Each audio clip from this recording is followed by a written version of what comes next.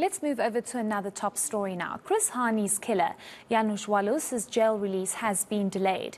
He was due to be released on Thursday after being paroled in November. But a stabbing in prison this week has meant he can only be released once he has recovered. Let's unpack his bail conditions, or rather parole conditions, and the way forward now with criminal lawyer William Booth. Thank you so much for your time, Mr. Booth. We do appreciate it. I think let's just start off with the fact that Janusz Walus was supposed to be released on Thursday because that was 10 days after that constitutional court ruling. And because of that stabbing, that has delayed the release of him. And many saying this has basically bought some time for the Minister of Justice to come up with his parole conditions. Well, that might be the case, but obviously, as I understand it, there was some other agreement between Wallace's lawyers and the other legal representatives with regard to the changing the date, and because he should have been released on Thursday, and changing the date because he was involved in an incident where he has been injured. But again, a date is set by a court, so the court order must be complied with. So I'm assuming whoever has done this has, in fact, been in contact with the registrar of the Constitutional Court to make sure that the court order is not being, as it were, disobeyed, or that they're not in contempt of the order, because it was very specific. He had to be released within 10 days. That was Thursday. And the Minister of Justice and Correctional Services had to set his conditions of parole. So the Constitutional Court left that up to the minister and also whoever is delegated to deal with this aspect.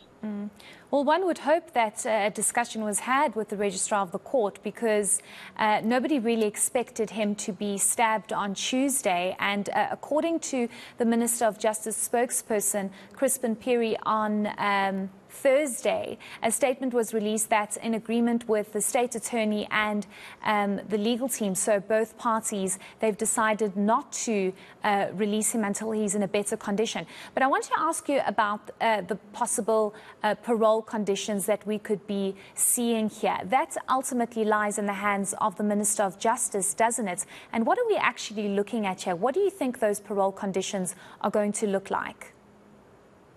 Well, look, obviously they have to be reasonable. So, normally parole conditions are along the lines that the person can't leave certain areas. He has to have a fixed address. He has to also, from time to time, report to a designated official from the Department of Correctional Services. Again, he mustn't commit further crimes. So it's sort of giving you an idea of what the minister could look at. The conditions in this instance might even be more far-reaching than is the situation, let's say, with a person who's normally released because of the political aspects that have been raised in this case and have been the situation all along. So, the issue has been asked. Can he go back to his homeland, for example?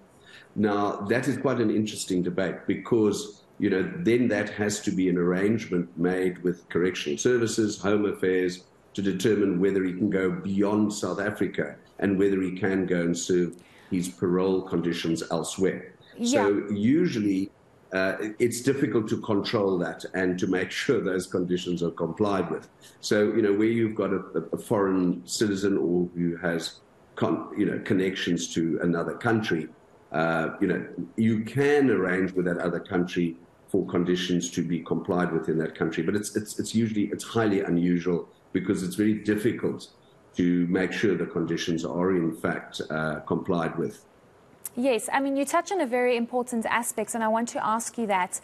Home Affairs came out and indicated that he will not be serving his parole in Poland, where he originally comes from. But then that begs the question about what the parole conditions are going to look like, because what is the status of Janusz Walus? He's not a citizen, he's not a permanent resident. So what does that mean about his parole conditions? Is he going to be confined to a specific space or a specific diplomatic area, also given the risks at play here, because we've seen the outrage from the alliance and other political parties not wanting him to be released on parole? Yes, so look, the conditions, as I said, could relate to him remaining in a certain area, staying at a certain place. And, Home Affairs would then have to grant him some form of right to remain in the country. Because if he's in the country illegally, as it were, because he hasn't got a permit or permission or any kind of status in the country, then he can technically be arrested on that if he hasn't been granted that status. So obviously Home Affairs are part of this case, and they would have to grant him some form of status in the country. But he's going to be restricted to certain areas because, as I say, if he goes to Poland, well, then you can't ensure that he complies with his parole conditions. So it will be interesting to see exactly what the minister has said. And, again, you might have a situation that he goes back to court to say that the conditions that are set are too onerous and are not reasonable. And the minister hasn't applied his mind, correctly in setting those conditions. But the point you raise is because of the protest that has arisen as a result of the decision from the Constitutional Court, again, his safety may be a factor that has to be considered by the minister and may be taken into account with regard to these conditions.